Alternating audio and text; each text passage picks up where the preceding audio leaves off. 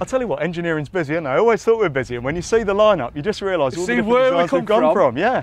Down in to 30 there. years where we come through. Yeah, it's incredible, isn't it? It's pretty awesome, isn't it? Yeah. So throughout the 90s, really, you know, the start of the 90s and by the end of the 90s, a few models in between. Yeah. But this Peach, you know, 3185, what an iconic tractor. Of course, by then, front linkage was taking off a bit more, wasn't it? Yeah. You see this? Still on coil springs, like Ian said, on the front.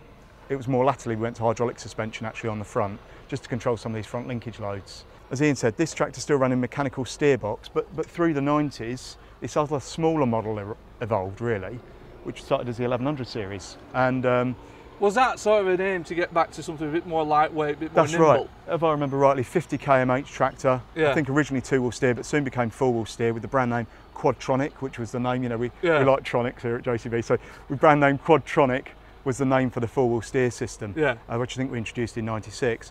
So that really that then born this smaller range of what became the 2000 series. Right. This was a hydrostatically steered tractor, so hydraulic rams on the steering. So it went slower, it was 50 kilometres an hour.